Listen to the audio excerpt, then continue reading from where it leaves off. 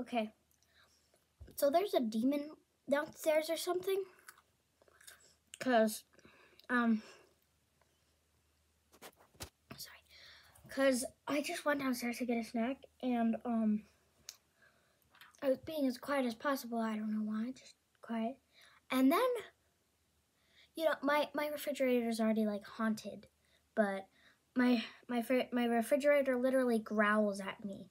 It's like, I'm like, no, thank you, stop.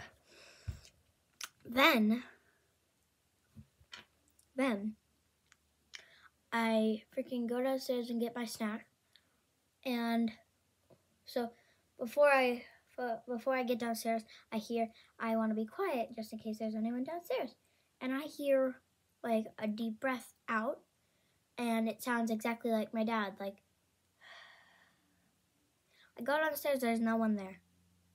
I check the bathroom, there's no one going to the bathroom. It's just I'm the only one down there.